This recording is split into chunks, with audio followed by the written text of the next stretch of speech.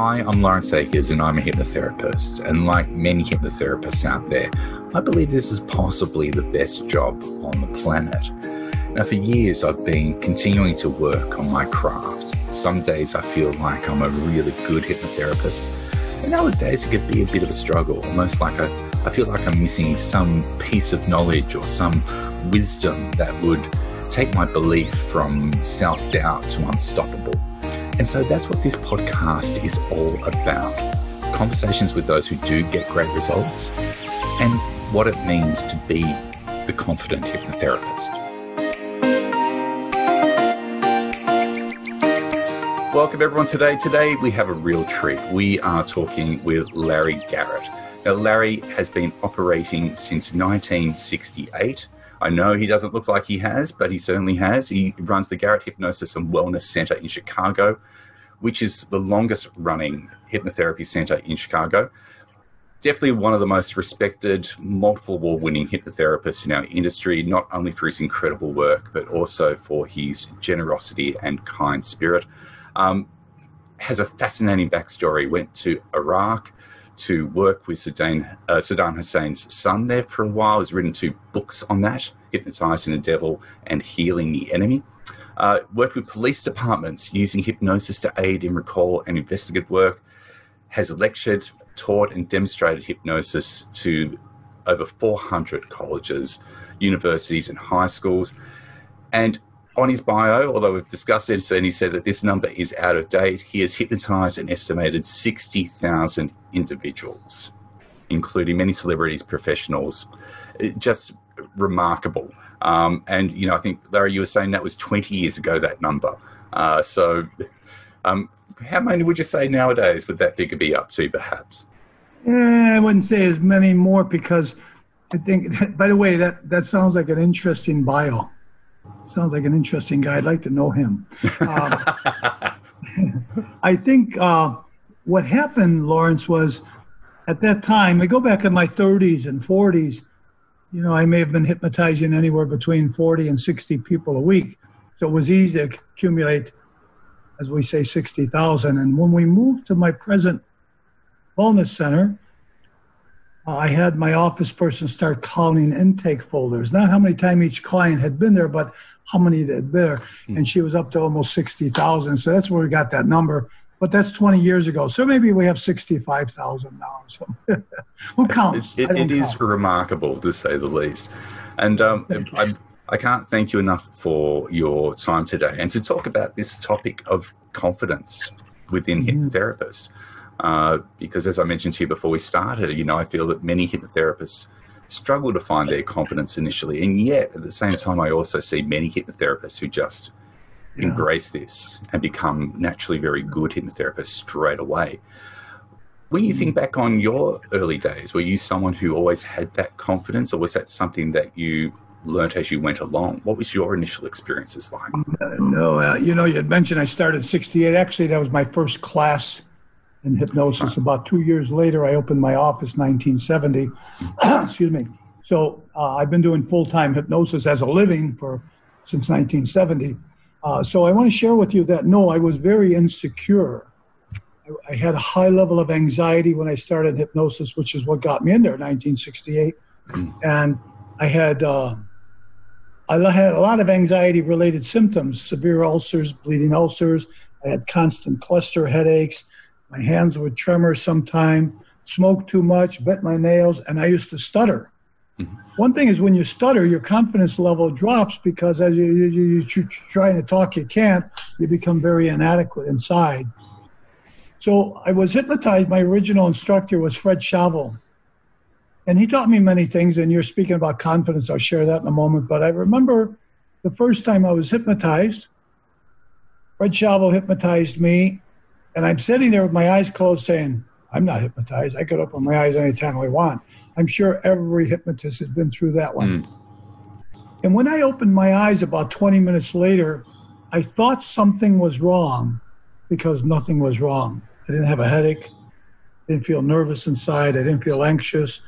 So there became almost an obsessive energy that said, what is this? So one of the things Fred taught me, by the way, most of my confidence comes after hypnosis, of course, as I just shared. But my instructor, Fred Chavo, said to me, as a hypnotist, you always have to be right. That's an interesting thought, right? The client says, I don't think I was hypnotized. Yes, you were. Shut up. You know, you don't talk like that, but that's what you think, right? But my greatest motivator, my greatest inspiration was one phrase my mother used many years ago. It was probably maybe 69, my first year getting out into the hypnosis community. And we had an organization then which still exists, but under a different name, and it was called the Association to Advance Ethical Hypnosis. Have you heard of them? No, I haven't. Okay. So they were the largest hypnosis group in the country at the time. And they were called the AAEH. Probably people closer to my age remember it well because they were the biggest one. There were about 700 members, which was a lot of people in 1968, 69. So I went to a meeting for the Association to Advance Ethical Hypnosis, and I'm a newbie. And I may add, Lawrence, they didn't like me. And I'll share with you why as we go on, but they didn't like me. So my confidence was always dwindling because they weren't polite or nice. Hypnosis was a different type of energy at that time. There was a lot of competition, a lot of animosity. They didn't come to new people and say, come on, let me teach you how to do hypnosis well. It wasn't so easy. And I was one of those new people. So my mother was also a hypnotist. When my mother saw my training I was going through, the ulcers disappeared, my headaches disappeared, I discontinued medication, I started feeling more at peace, I quit smoking. He said, I remember at that time, I was married at the time, my wife said to my mother, you know what he's wasting his money on now? Hypnosis classes. My mother said these words, what are you going to waste your money on next? And when she saw me evolve, she began to take classes with me. Now my mother and I are sitting at this Association to Advance Ethical Hypnosis meeting, and there are about 100 people in this room. And I may add, Lawrence, a lot of your women viewers will love this one. There were no women in the group. At that time, there was only one other woman. There was one woman who had done hypnosis at that time. Right now, we have one woman here in Chicago area, good associate of mine, Diana Barrar. Diana Barrar has been doing full-time hypnosis since 1971. She became part of that. I'll go back. My mother's sitting next to me. I'm looking around and I'm checking these people out, and you could tell I'm all excited at the same time I'm scared. My mother leaned over and she whispered, don't compete with these people, you'll lose. Just be the best Larry Garrett you can. Good? Yep. To this day, Lawrence, if a hypnotist says to me, a hypnotherapist says, would you look at my website and see what you think? For sure, I'd be glad to. However, I choose not to go on other hypnotists' website because I don't want to be influenced of saying, oh, they're doing better than me. Oh, they're doing terrible. There's no judgment in my mind. Obviously, if I went to Iraq and I spent 60 hours with one of the most hated people in the world, you can imagine I don't judge too well. Otherwise, I wouldn't have come home. So I have learned to minimize my judgment. I have learned not to compete with other hypnotists because it doesn't matter what they're doing. You know, visualize two runners. They're running down the track, and this guy's in front, and here comes this guy catching up. This guy gets discouraged and starts dropping back.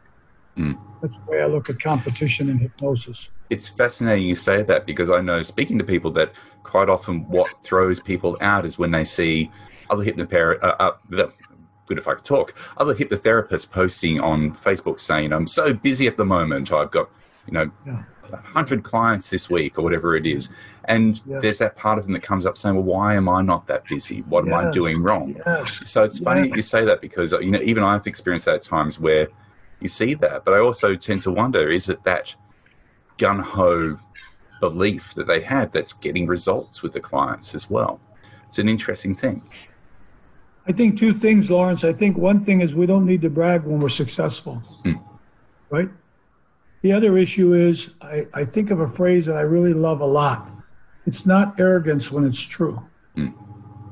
So both of those are a little contradicting. However, let me tell you how many clients I see. Like I almost get embarrassed with that number on my bio, but that was the number when we were moving. If I were to tell you who I am and clients I see, you'd say, that Larry Garrett, he's an egotistical maniac. So instead, I'm just going to tell you, I enjoy what I do. Yeah. I love what I do. I've been earning a very good living since 1970. Do I see 80 clients a week? That's not the issue. I just spoke to a good friend of mine who's a very, very successful man. And he says, it's not about having enough money. It's about enjoying life and feeling free. That's what I like about my profession. Absolutely agree with that. I'm going to tell your viewers, and your listeners, don't pay too much attention to what other people are doing. Just be the best that you can. And if you're the best you can, you know what? You're going to do well. Nobody can be a better Larry Garrett than me, Lawrence. Well, that's the my thing. grandson is Larry Garrett.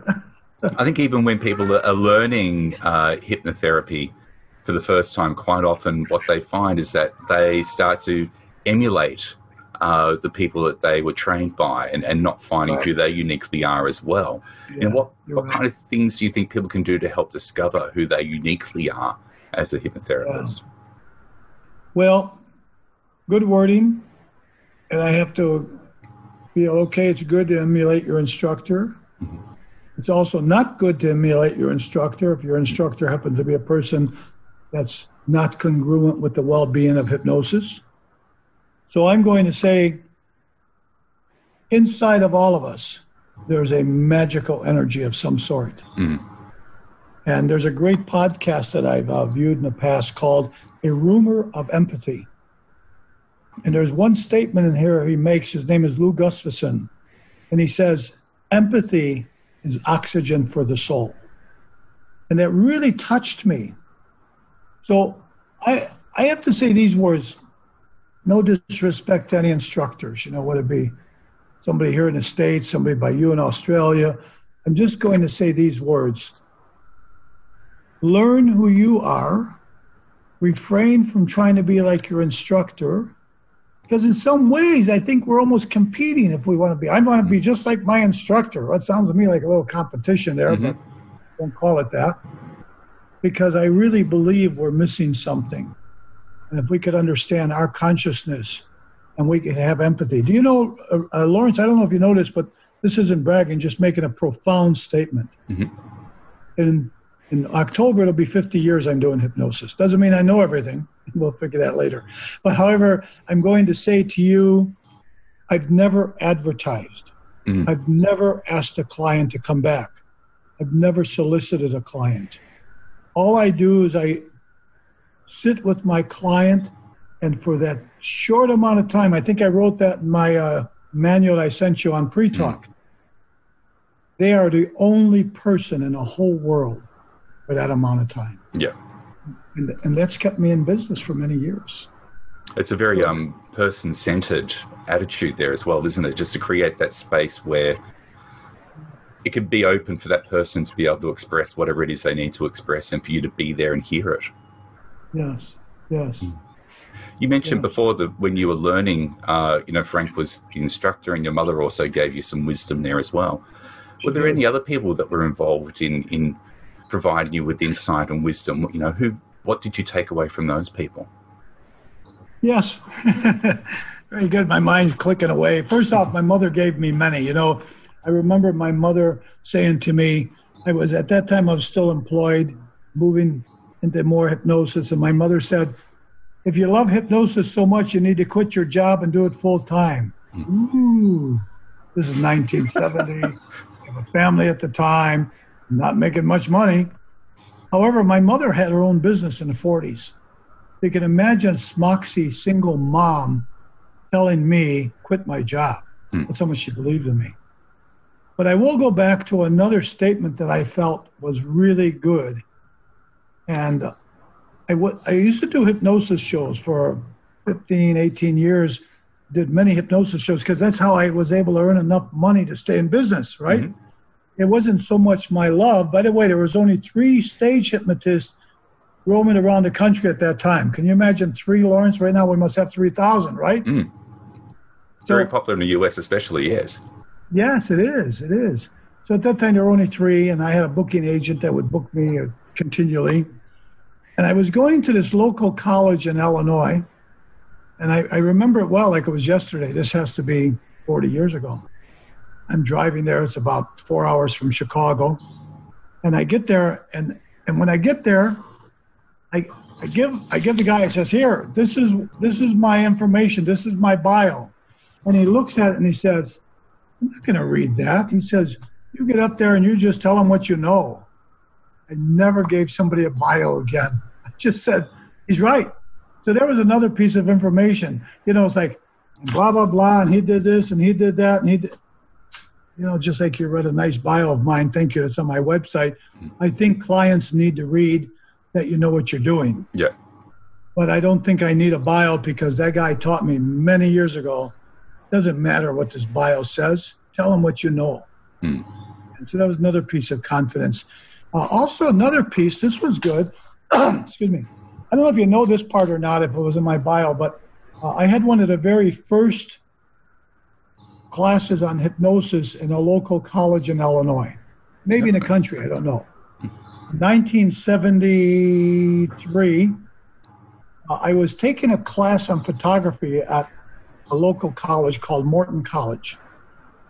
And a young woman in the class said, we talked about hypnosis. I would talk to everybody about hypnosis. And she said to me, why don't you go to the college and tell them you do hypnosis? Maybe they'll do a class for you. Okay. So I go to talk to the dean. Well, he says, this is kind of a conservative community. Remember 1973 is different than now. And he says, and I don't know if the community would go for it. So at that time, I was going to be on a TV program. Of all programs, Lawrence, here I am doing hypnosis, but a program called News of the Psychic World. So, right, you see? So I say to the dean, I'm going to be on TV this Sunday. Maybe you could watch it and give you an idea who I am. Don't mind Jack, he's barking about the fireworks. That's okay, my cat was meowing in the background for us. They don't like the fireworks. So he called me the following Monday, Morton College. And he says, can you come in? I said, yeah. So he says, I have to apologize, Larry. He says, I never saw your program. He says, but my wife did, and she loves you, so you've got the job. So 29 years I taught classes at Wright College and Morton College in Chicago. And it was a long-running class, a very successful class, and the first of its kind. I remember, again, hypnosis was very primitive in the 70s. There were no new books. There was no people to help me. And so we had to just go by the seat of our pants. When you do teach particular classes, what is it that you're looking for in students that might indicate that they're going to go and become great hypnotherapists? Well, my initiation was not to teach people to be hypnotists, although that became part of my career as we went on. Remember, at that time, Lawrence, I did anything I can to make a living, whatever it took, but it had to be hypnosis. So my initial classes were to teach people about the subconscious mind and self-hypnosis and what hypnotherapy is about. So some of them, like Diana Barrar, she was in my earlier classes, they went on to be hypnotherapists, but most of these people would take these classes to improve themselves. And many people would take these classes to improve themselves more than to be hypnotherapists. Then for a while, going back to maybe about 1974, 75, I started teaching other people to be hypnotherapists. However, I'm a very sensitive man. I'm emotional, I'm sensitive. And at that time, I was pretty neurotic. And I would teach people hypnosis, and I'd say, this is an ethical way, this is an appropriate way. And they would go off and do their own way. And it would really upset me that they didn't do what I wanted them to do. So I found out I had no control anyway, so I might as well forget. So I stopped teaching them. Not the course at the college, but I stopped teaching people to be hypnotherapists. So you kind of touched on this in a few of your responses so far, but if a hypnotherapist was to come to you and say that they just weren't seemingly getting the results they wanted with the clients that they had, what advice would you give to them? Yeah, that's an excellent question, Lawrence. As I have many hypnotherapists, and when they travel and they stop in Chicago, I always say, stop and visit with me. Come and visit with me. I recently had somebody from Germany come and visit me. Do you know Norbert Fries? No, I don't know. Norbert Fries. Yeah. He's a wonderful man. We spent 10 days together. He came to Chicago. I have a little apartment upstairs. When somebody comes from out of town, I usually shove them up there. So when a hypnotherapist comes to me for advice, I usually listen to them like I would a client. So what are you doing right now? How's it working? In the 1980s, we had a financial crush. And this challenge we had, interest rates on home buying was 18%. Things were not easy. Our business became stronger during that time. I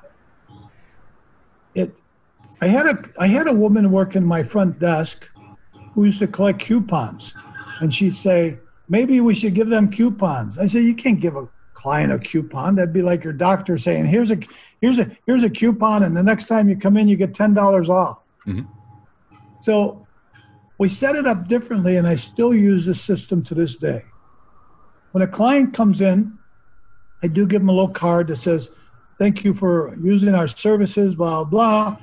And if you refer somebody to us, the next time you come in, we will give you $25 off, and we will give the person you referred $25 off. So if you look at 3 coupons, Lawrence, those 3 will create 3 each. That's 9. Those 9 will create 27. Those 27 will create 78 or 81. So all of a sudden, you have a lot of clients. We've been doing that since 1983.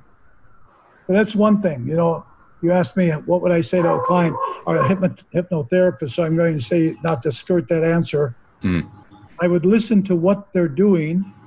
So I always use this philosophy. I listen to what a person tells me, but I hear what they're not saying. And that's how I would teach a hypnotherapist to be successful. I really believe, Lawrence, I don't know who you are, and I'm not going to judge anybody, but I really believe that most hypnotherapists, their humanness gets in the way sometimes. Yeah. One thing is they might count heads. Oh, I only had 3 clients this week. I had 8 last week. Something must be wrong. Whoa. Oh, stop counting. When we count, we always know what we don't have. Don't we? Absolutely. Yeah, we always know what we don't have. I always say if it goes quiet for a week, I say it's the universe telling me I need to slow down for a moment and just listen to what that says. It's like, I'll know it'll ramp up again. I just need to accept that this is the week I have, and maybe to do something different. Sure. Even money, Lawrence, I'm kind of a philosophical type of individual, and the left hemisphere doesn't come into play too much. I always joke and say I'm a Pisces, and they're all emotional. And the logical side's not there often. So I don't count clients. I don't count dollars. I don't count things that will impact my emotions. So if I need $500 and I only have $200, I've got stress. Yep. But you just made a good statement. I'm going to add to it. But if I trust, just trust, I'll always have enough.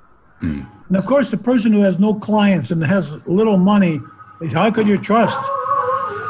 Another great philosophy I remember my mother teaching me once. I'm so sorry about Jack, but I can't shut him up. No, dogs will be dogs. My mother taught me a great phrase one day. I was real broke. By the way, 4 times in my career, Lawrence, I've been totally zero and less.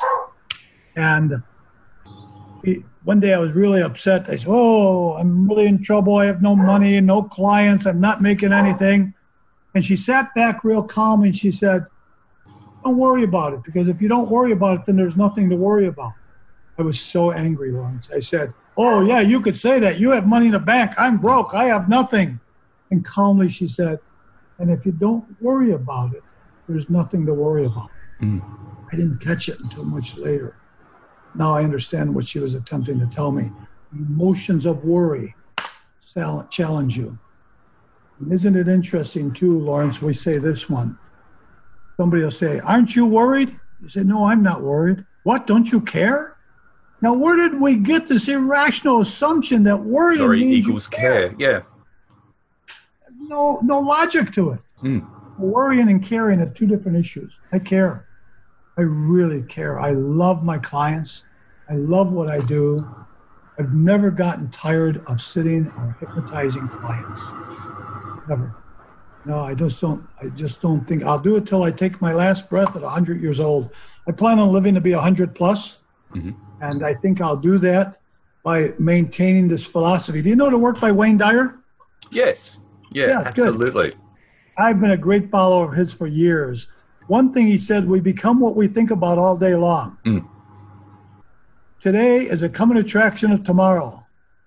Both of those statements say, just keep thinking it's okay. It's okay. I woke up this morning. What a wonderful gift I got. I woke up. Rest is up to me. Even that statement's full of gratitude, just to be able to get up and experience something new each day and to create what we want in that moment. Yeah, I have such gratitude of life, Lawrence. Such gratitude. I love life. So by all means, keep going. I could ramble if you notice. I could ramble and ramble. The funny thing is that you have this amazing ability to almost pre-answer the question that I had set up following, which is wonderful in some ways. But, you mentioned on your website that quote, I may not know everything, but after many years of full-time practice, I've been around the blocks a few times. And, the question I've got here is, after a career as established as yours, with as many achievements that you've had, what does the future have in store for you, and what keeps you motivated to do a few more rounds of the block? So saying it quite a little different about going around the block, that last part. Oh, did you want to repeat it, or? Just that last part about going around the block, because, I use that phrase often. Do you live in the city? I do, yes. Okay. So I live in Chicago proper. My office, by the way, is 1 block away from me. So living in a city, having a dog, I walk around the block a lot. And as a metaphor and true, we walk around the block and we go, oh, I never saw that building before. Well, it's been there for 100 years. Where were you? So every time we go around the block, we see something new, something different. And I don't know about you, Lawrence. I know that I can feel your love for hypnotherapy, but I'm going to say every time I sit with a client, I learn something new. And collectively, I put it in my biocomputer. I often say the subconscious mind's like your hard drive. Conscious mind's like the screen of your computer. So the conscious mind might have one message that says, I know I'm okay, but I feel like I'm not. I know I look good, but I feel ugly. So I look at that and I attempt to use my subconscious mind to listen to clients, and I always learn something new. That's going around the block. Going back to that idea of when people come to you to ask for advice, in terms of people's continued professional development and continuing to learn, because learning is a wonderful thing. It helps us to remain curious. But I also tend to wonder about the motivation behind some people's desire to learn. Is it about hoping that they come across, a training that's going to be a magic bullet for them? What advice do you give to people in terms of how they decide what kind of additional training or learning they might need? You're talking about training as a client wanting to improve their life? More as a hypnotherapist, yeah. Okay. So if the average hypnotherapist could learn 2 skills, stay in the moment and love yourself unconditionally, then what happens with those 2 moments is they're not thinking about the last client they saw that maybe they didn't do so well with, and they're not thinking about the next client they're going to see after this one. They're present with this client. That's staying in the moment. I learned a skill many years ago, late 70s, early 80s, to love myself unconditionally. If we love ourselves unconditionally, we refrain from self-judgments. If we refrain from self-judgments, then we don't sit there with a client wondering, I hope I'm saying the right thing. I hope I'm listening to them well. And So those two phrases, I think, Lawrence, are real strong for the average hypnotherapist. Nothing else. I mean, they could know. See, I think hypnosis is a wonderful profession for the person who doesn't necessarily work a lot with their structured or logical mind, because it's so creative, isn't it? And I think about hypnotherapy as being an art. Some people like watercolors, some people like pastels, some people like oil colors, and they're all artists. So there is no right or wrong with hypnosis as long as we have integrity, we stay in a moment, we accept ourselves unconditionally, and we listen to that client. Then our success is there. You know, a good artist, a good musician, a good writer, a good poet, they don't judge your words. I've written about 200 articles published with the NGH and others, and I'm criticized sometime, and I'm judged sometime.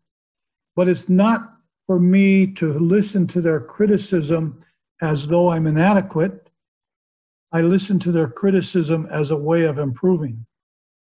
So I think the idea of hypnotherapists is to accept who you are unconditionally. It's interesting you mentioned there about being able to be free of distraction. You know, what advice do you have for people in terms of if they do find themselves getting in their own head during sessions, being distracted by their own thoughts, that competitiveness that you were talking about earlier? What would you say to them to help them to be able to let go of that thought in a moment? Yeah. As I listen to your hedge trimmer, I need to share with you, it doesn't distract me at all because it's your hedge trimmer distracting you. As Jack was barking, it distracted me because it's my distraction. When I work with a client, there he goes again. When I work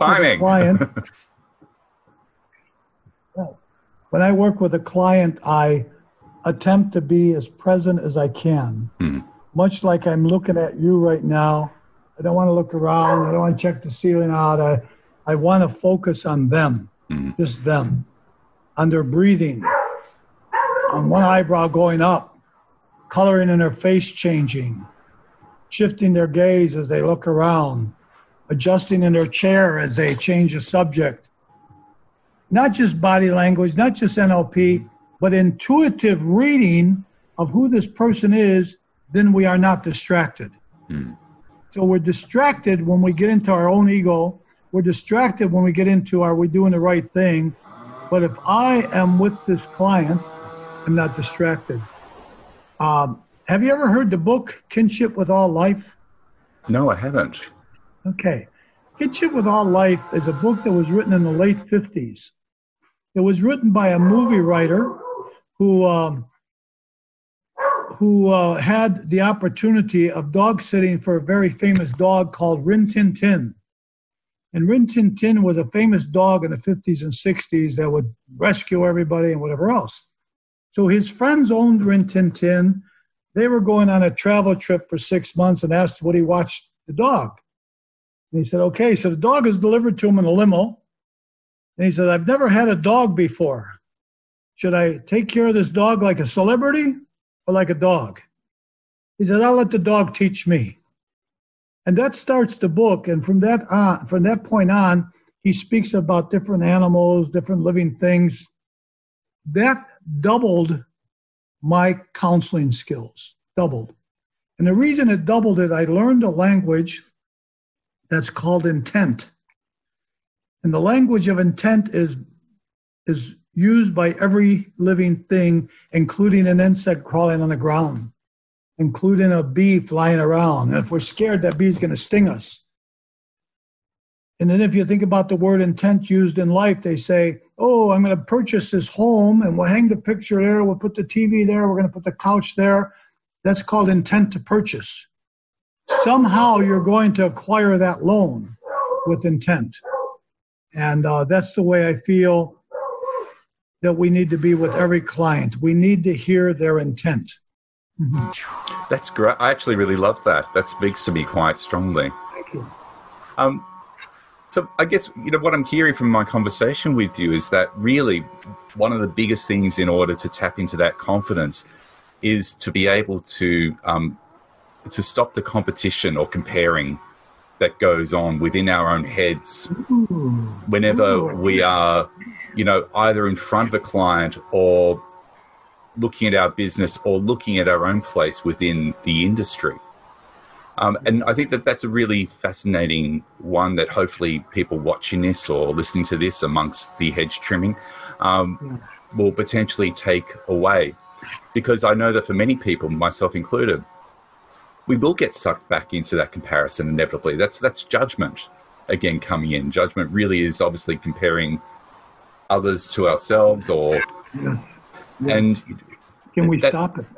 Yeah, exactly. So how do we stop it? How do we stop it, Lawrence? How do we stop the self-judgment that says, am I good enough? What I've personally done in the past is to just to remind myself, firstly, that I'm not in competition with people. Good. To be able to just stop and go, I'm just being me, and to bring me to that session to help the other person. Yeah. I think the other thing I've done in the past is to bring a sense of playfulness and curiosity into my work. Because I think when it starts to feel more like play, you can allow yourself to be a little bit more creative and present to what's there. I think, Lawrence, I think that language is very important in hypnotherapy. I hear these statements from hypnotherapists. Okay, well, let's see what we could do here. Ooh, that doesn't sound very confident, does it? Let's see what we could do here. Well, let's see if we could get you to quit smoking. Ooh, that sounds so good. Even the language of the word problem, I have changed in my vocabulary. So I don't have problem in my vocabulary anymore. I might have issue, I might have challenges, but I don't have problem, because that's a strong word. The next statement I might hear from hypnotists is, yeah, I hypnotize my clients to quit smoking. No, you didn't hypnotize them to quit smoking. You hypnotized them not to need to have the cigarette. They chose to quit smoking. You just hypnotize them. And if we change that language, we'll have less failure, more success. So if I say, okay, you might even notice that on my video introduction on my website. I say, I can't hypnotize you to quit smoking or lose weight. Did I say that on that video? Something like that? Yes, I think you did. Yeah. Yeah. But I could hypnotize you not to eat inappropriately to your needs, or I could hypnotize you to learn how to not crave cigarettes. Then you choose to quit smoking. The reason I find that so strong in my belief is that when we say to a person, I'm going to hypnotize you to quit smoking, that throws the responsibility off the client and implies you have some kind of magical powers. And that's not a judgment to other hypnotists. You asked me a question earlier, how could you be more successful? Choose your language. Choose your language so you speak only with a positive, indirect type of language during your pre-talk that teaches your client, not hypnotizes your client, but teaches them how to feel. So I say to a smoker like this one, by the way, I have some great articles. I have a manual on smoking if you'd like it, Lawrence. Or it'd be fantastic. Did I send it to you? No. But I have a 50-page manual on smoking. See, smoking is one of my most successful because I used to smoke. So when we've done it, we know how to do it, you see. And if you've never smoked cigarettes, not quite. You hear the hypnotist, and the cigarettes will be terrible, and you'll be healthier if you don't smoke. Well, no kidding. I know that. But the subconscious mind has a whole different language. Yep. It says, I think I'll relax and have a cigarette. And then when we think about the language, how can we alter the language so the subconscious mind hears it without a threat? I have a phrase, and I've written an article on, if hypnosis is so good, how come it doesn't work all the time? Because of resistance. If I say to you right now, this is a client, I say, Lawrence, don't think of an elephant. Of course, I'm going to think of an elephant. Yeah. Think of an elephant. So you won't smoke anymore. Wrong language. Don't eat so much. Wrong language. So we need to refrain from telling a person not to do it and use a language like this. You want to see how fast we get you to, by the way, I might make it more important. I'll say, Lawrence is worth 50,000 American dollars to stop thinking of elephants. Don't think of any elephant. Right? The more important it gets, the more difficult it becomes. But watch how fast that elephant disappears, Lawrence. Remember, we spoke about judgment. Yep. If I say to you, Lawrence, it's okay. If you want to think of elephants, you go ahead. And all of a sudden, you don't need to think of elephants because I've given you permission to smoke that cigarette. Permission to eat those cookies. You could smoke all the cigarettes you want, but if you notice and you're motivated, the urges and cravings will diminish. Here's a powerful phrase for hypnotherapists to use when they're through with their client. The client's all finished. Have you ever done stage hypnosis, Lawrence? No, I haven't. Okay. You know waking suggestions, right? Okay. So we're all through being hypnotized. The client's sitting there with their eyes closed, and you say, okay, on the count of 5, open your eyes, and you reach 5, and they open their eyes. They kind of have that glassy look, you know. And at that moment, you say, you notice you don't have an urge to smoke a cigarette. Or not don't, excuse the wording, don't. Notice you are free from those urges right now. At that moment, that client does not have an urge. And at that moment, that client feels that success. So I think on the video on my